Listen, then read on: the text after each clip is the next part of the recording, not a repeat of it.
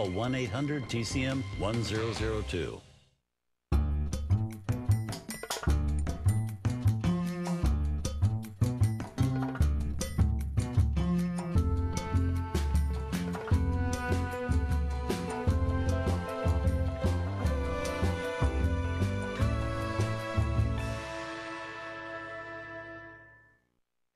Hey there, everybody. Thanks so much for joining us. I'm Ben Mankiewicz. The start of spring is less than a week away, and to me and millions of other Americans, that means one thing: baseball is right around the corner. Sure, I'll be watching March Madness and the NBA playoffs, but baseball didn't become America's national pastime by accident.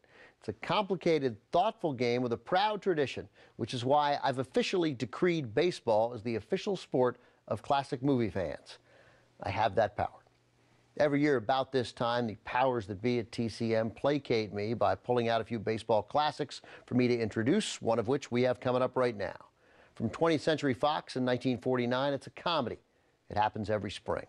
Ray Milland stars as a college professor who accidentally invents a liquid that repels wood. And pretty quickly, Milland figures that since baseball bats are made of wood, if he puts his compound on a baseball, a bat couldn't touch it.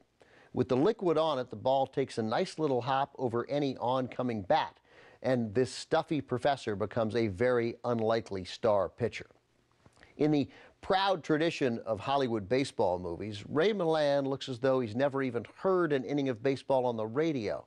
He looks as if he'd be picked last in T-ball. But at least in this comedy, it makes sense because he's not supposed to be much of a ball player. And while it may not be the natural, this film has got a little something that has charmed baseball fans and movie fans for generations. From 1949, also featuring Gene Peters and Paul Douglas, here's It Happens Every Spring.